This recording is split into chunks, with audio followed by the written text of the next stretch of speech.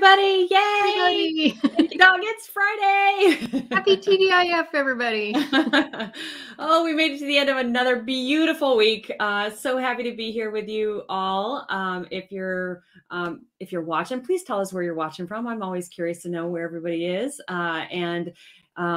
We've got a really fun dog themed craft today. It's bright and sunny and cheerful and just happy-go-lucky like our pups. I can't wait to do it. We're going to be putting together a sunflower clothespin pawprint wreath. So it's a really beautiful look to a wreath, building a wreath. And if you haven't done clothespins before when building a wreath, it's so easy and it turns out so beautiful when it's all done. We've done them before. So if you want to check out our past library of videos and tutorials on all of that, please do. We do all kinds of crafts and recipes and all kinds of good stuff that honor our love for pups. So if you don't know who we are, hi everybody, I'm Patty and I'm here with Hillary. Hey everybody. And we are the co-founders of Hound Hugger DIY, and we have got the best DIY today. It's going to be so much fun. So as I said, we're doing a sunflower clothespin pawprint wreath. So the first thing you're going to need to grab is a wreath form that's a wire wreath form. This one's a little big, but I wanted to show it for demonstration. You can use this, is I think an 18-inch. You can use, or maybe it's 16-inch. You can use that. Hillary's showing the one that we grabbed from Dollar Tree. So yes, another Dollar Tree inspired craft as we usually do. They're usually inexpensive, but they usually turn out so pretty. I mean, I love that. So 14-inch wreath form from Dollar Tree. And then you're going to grab some clothespins. And I just ended up having a stash tucked away in my craft stash. Hillary, I think you got yours from Walmart. Is that right? Yeah. So I got a 100-pack from Walmart, and they were using two different types. Mine are shorter and fatter kind of. So okay. We have a bit of a different technique. You'll need more if you do the short version than you will if you use the kind. So here's the kind that you usually see that have the little thumb kind of little ridges. Yeah. Yep. So these are about a ½ inch longer than the package that I got at Walmart. And that ½ inch makes a big difference. So you'll need more of them if you have the shorter variety. But it still works. So you could do a combination. If you were just going through your clothespin, you could definitely kind of intersperse them. Mix and match. Some fatter, some skinnier, some longer, some shorter. It'll all work. Yay, you finally caught us live. Thanks so much for being here with us, Elhorn 49. So that's awesome. So glad to have you here with us today. So I ended up using clothespins that were skinnier than the last batch. So as I said, we've done a clothespin wreath before. I just think it's so adorable. It's really colorful, a lot of fun. But those were wider. So I ended up needing more clothespins because mine were narrower this time. But typically what you'll need for a 14-inch wreath from Dollar Tree is 60 clothespins if they're wider and longer. If they're skinnier, you're going to need 70 of them. And if they're short, like Hillary's, you'll need 90 of them. Okay. A big old stash of clothespins.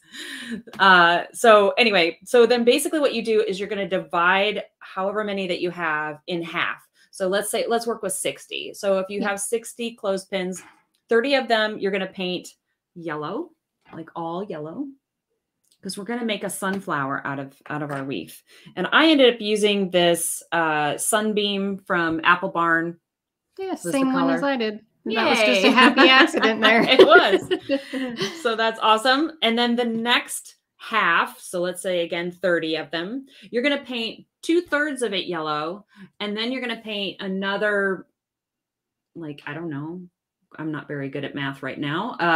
Like another, I don't know, let's say you paint the next part brown and then the tip black.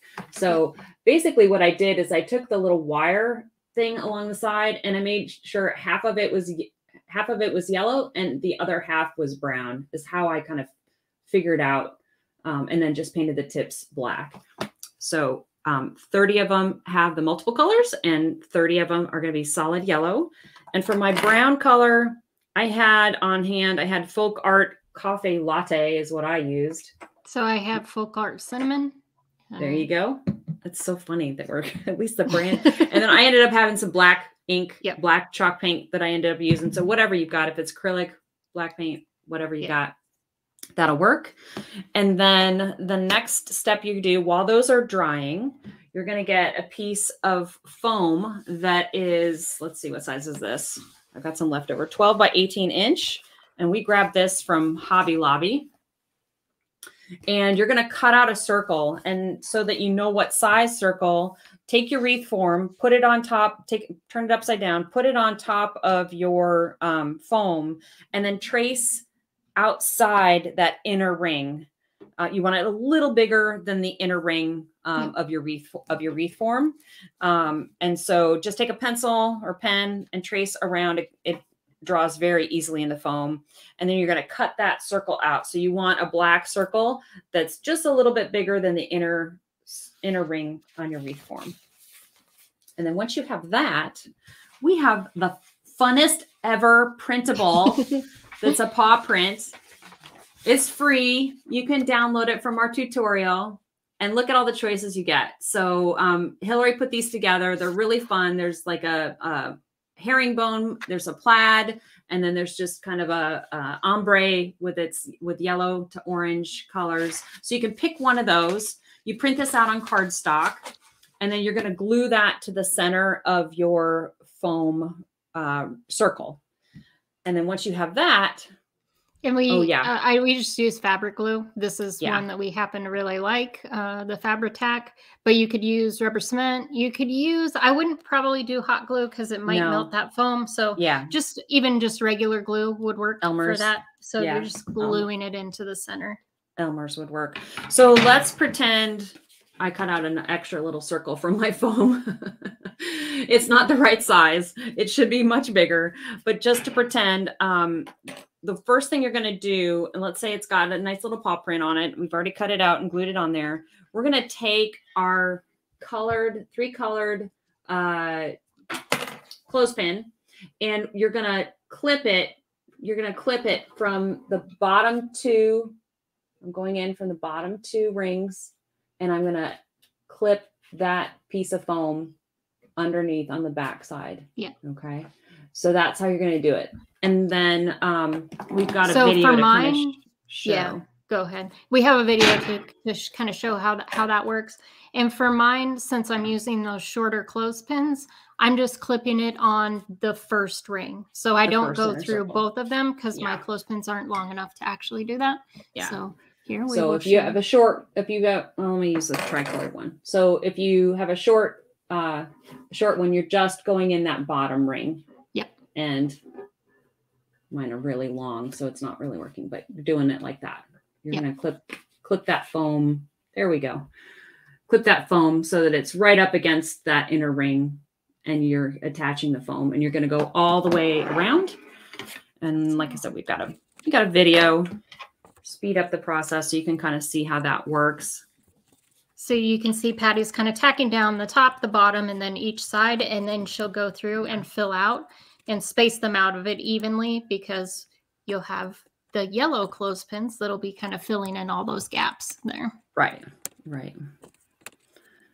So yeah, if you tack it down in the top, like the 12 o'clock, 6 o'clock, 3 o'clock, 9 o'clock positions, that'll give you good tension so that it stays in place as you're filling in all those other spots. And then you're just leaving enough space, as Hillary said, to just put another clothespin in between.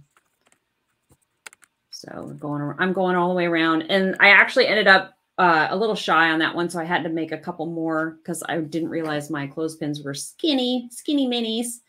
So I ended up making a few more.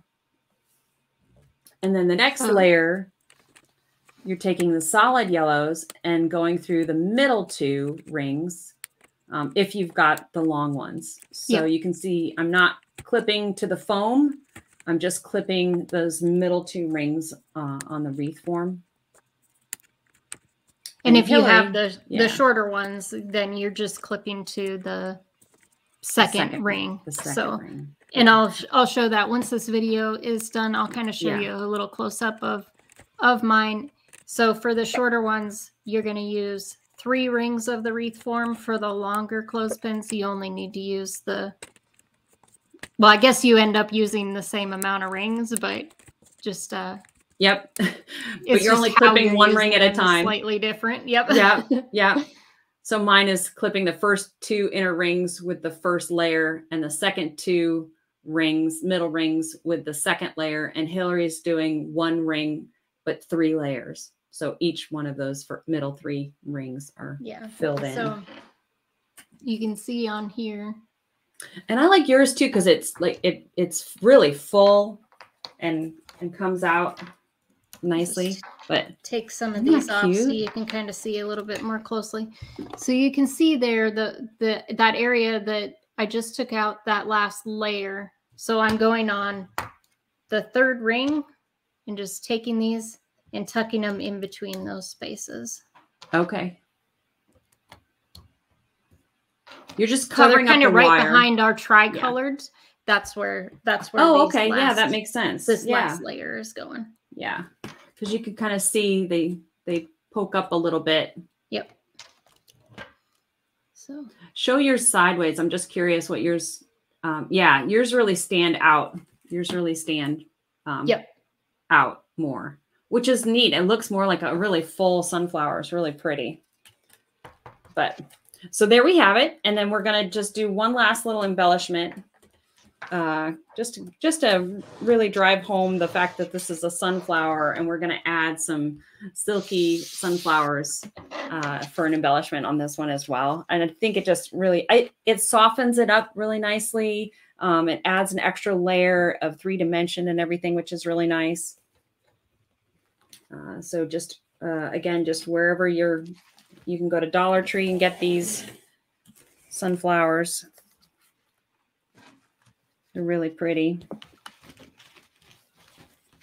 Yeah, and then you can kind of play around. So I have these kind of large sunflowers, and I wanted one a little bit smaller. So I just pulled off the back and pulled a few of the layers of petals off just to make That's a great idea. A little smaller there.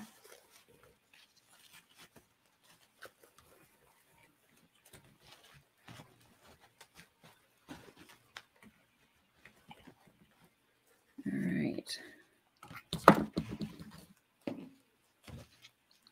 So, little blue strings.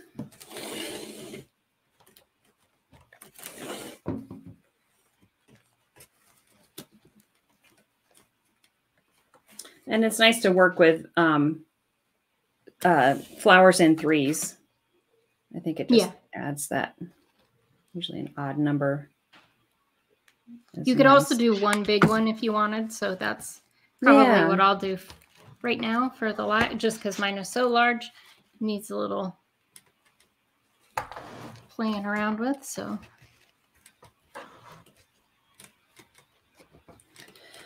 just got to let it sit for a minute, because otherwise it'll fall right off. Yeah. Oh, thank you. She says it's cute. Thank you so much. These really did turn out so nice. And I just love how bright and cheery they are.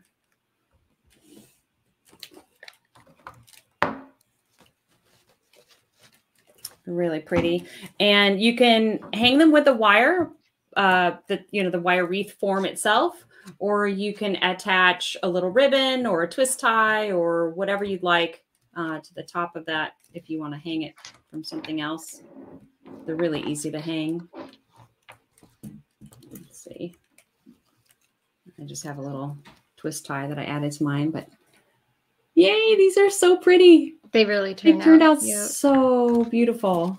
It's just the perfect kind of summer, but getting it ready to go into fall. It's that perfect. The sunflowers just remind me of this time of year, so I love it. And they transition really well into that fall too. So it's just beautiful. So yeah. So you can keep this up for quite a while, for a few months for sure. Hey, Sandy, thanks for being with us today. Well, we hope we've inspired you. I just love so much about this, how bright and cheery it is. It just greeting your guests at the front door with something like this is just so special. And of course, the paw print. I just love that. It just tells everybody how much we love our pups, but in a way that, you know, just coordinates so beautifully with the rest of the wreath. It's so pretty. I love it. Yeah. All right. Thanks, everybody. Thanks, Sandy. Oh, she says it's so pretty. Thank you so much. That's so sweet. Hope we've inspired you to get out there, go get some clothespins from Dollar Tree, grab a wire wreath form from Dollar Tree and some paint and have at it. And I think you'd have a lot of fun. We have the printable that's for free that you can click on that link and download it. I don't know if it's in our description, but it's certainly in our tutorial. Yep. So if you go to our website. The link to the step-by-step tutorial is in the description. So there you go. That link is in there as well. So you get close-up views of all the steps that we're talking about. So that makes it a little bit easier while you're trying to do it yourself. So you can definitely check that out as well. If you know anybody else that you think would enjoy this, please spread the word. It really does help us out a ton if you do that. And yeah, we'd love to see you. If you like these kind of crafts, recipes, all sorts of fun stuff for dogs, we'd love to have you as a subscriber, because then you'll get more of this fun stuff in your feed. So yeah, exactly. And we do all kinds of fun things like birthday clubs and giveaways and all kinds of good stuff. So yeah. So all kinds of dog love and goodness that you can find here. We're looking for as many ways to celebrate our pups as we can. All right, everybody. Thank you so much. We hope we've inspired you to have some fun this weekend. Thanks again for being with us. Take care. We'll see you next time. Bye-bye.